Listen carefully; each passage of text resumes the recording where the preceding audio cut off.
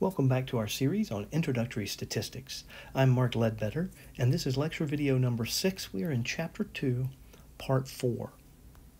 So last time we used our frequency table and our relative frequency table to make a histogram here of the commute times, and we also made a relative frequency histogram. You'll notice that the histograms have basically the same shape. We also talked about the different distributional shapes, but we failed to go back to our data and look at these to see what kind of shape it was. So looking at this, it would look to me like this is pretty obviously skewed to the right.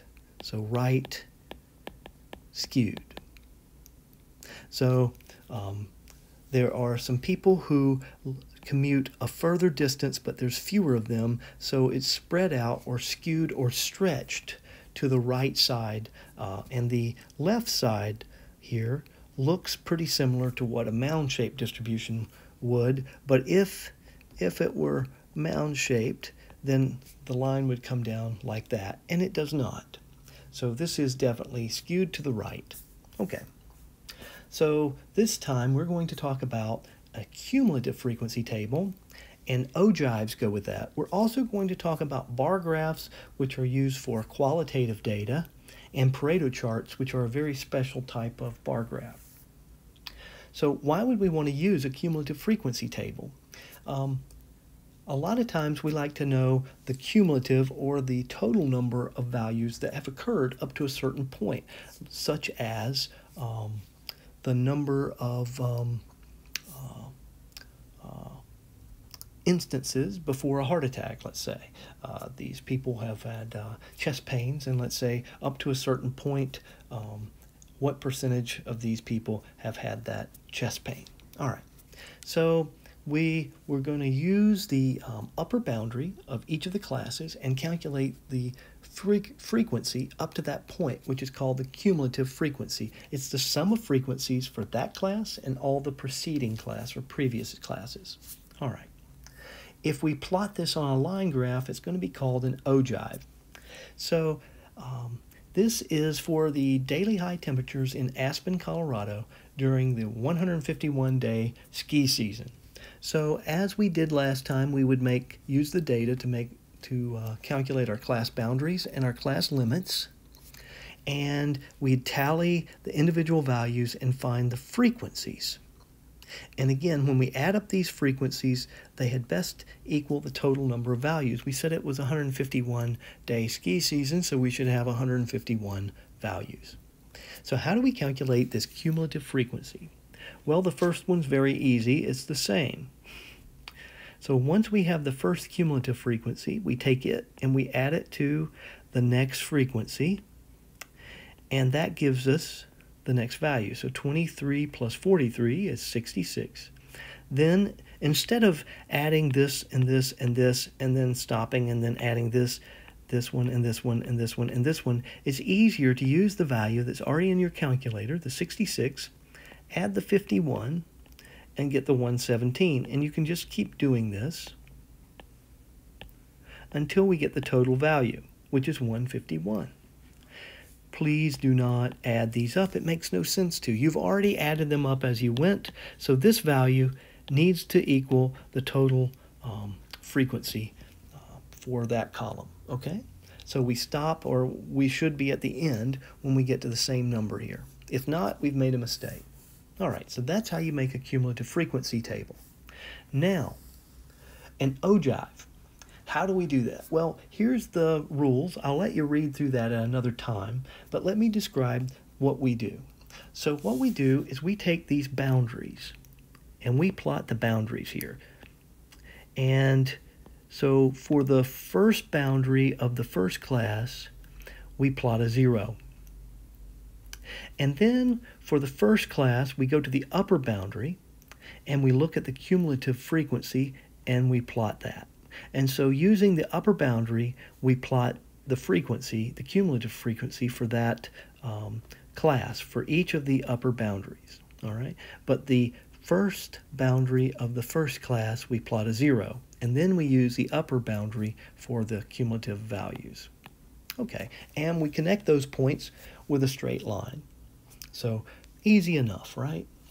And over here, we have the cumulative frequency as our measure on the vertical axes. So if we ask this question, estimate the total number of days with a high temperature that's lower than or equal to 40 degrees.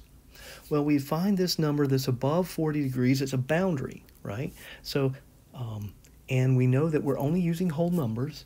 So we look here and we see, well, 40 would be within this class to the left of this value. And so we go up and we see that the answer is going to be 117 days. So out of 151, 117 days had a high temperature that was 40 or lower. Now let's talk about a bar graph. So we use histograms only for quantitative data. We can use a bar graph for qualitative or quantitative data. So most of the time we don't use it for quantitative data, but we could. So we can again make them horizontal or vertical, the bar graphs, and the lengths of the bars are going to represent either the value if it's a quantitative data, or it can be a frequency or a percentage. Always put a title, a label for each of the axes, and in this case for a bar graph we need a value or a label for each of the bars. So let's take a look at a bar graph. Here this is more complicated. This is called a clustered bar graph because we have two bars for each value or each category. So this category is 1980. Here's 1990, 2000, 2010. And we've got a different color for men than for women. And this is life expectancy, so we have age over here. And so we have these different average life expectancies based on when somebody was born, okay? Now, in this graph, it's nice because we start at 0, and each of these are equally spaced. But in this graph, if we're not careful, we'll mislead people because we have tried to tell them that there is a gap here, that we have scrunched the chart up, we've skipped a bunch of data, and instead of having all of this space here, we've moved 65 to down here. And what this does is this exaggerates the difference between the two and also this way. So by changing the vertical scale, it's not a good idea to do that. You have to be careful. It exaggerates these differences. So it's not a good practice. If you don't point it out, it's considered a misleading practice. So it's definitely something you don't want to do. If you do skip values, again, make sure you clearly annotate it on the graph, and then even in the wording when you're describing this, mention it so that it's clear that you're not trying to hide anything or make something look different than it is. Because over here, you can see that the differences are small, but over here they look much larger, okay? So it's always important to look at the actual values to see how far apart they are. Okay. Now, here's a question. What's the increase in average life expectancy from 2000 to 2010 for women? So women are the purple. So I can look at this value and this value. And so for women, it's going to be 80.6 minus 79.7, which is equal to 0.9 years. For men, it's going to be 74.1 minus 73.0, which is 1.1 years. All right. So I hope that's helps you know how you calculate things and look at things on the bar graph. Okay. So now let's talk about a very special type of bar graph. It's called a Pareto chart. And what we do here is you see that the values are going down. So we sort this from highest to lowest.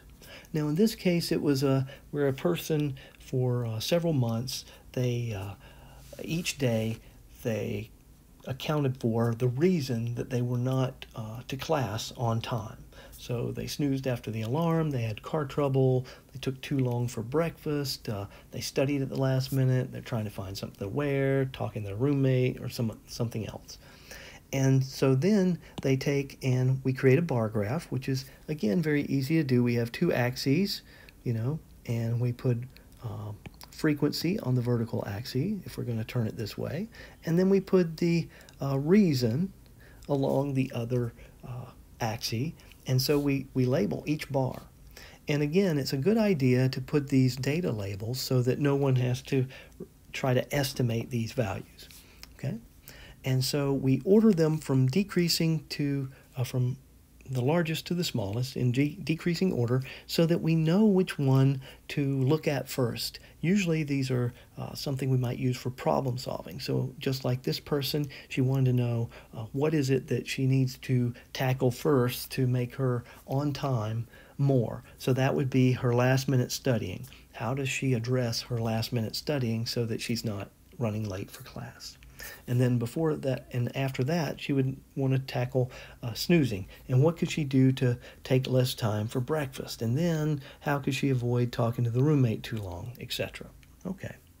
So she knows the order in which to address these causes of her being late. All right, so those are bar charts, Pareto charts, and we talked about an ogive. Okay. So that's it for this lecture. Please remember to scan your lecture notes by midnight on the due date for this video. Please make your notes neat for you. Include what you need in order to be able to go back and recall how to do or how to understand the topic. And there's nothing really to update on your formula sheet this time, but if there were, you definitely want to make sure you do that. If you have questions, please come to my virtual office hours. And if you need a question answered before then, you're welcome to email me. We will see you next time. Until then, think statistics.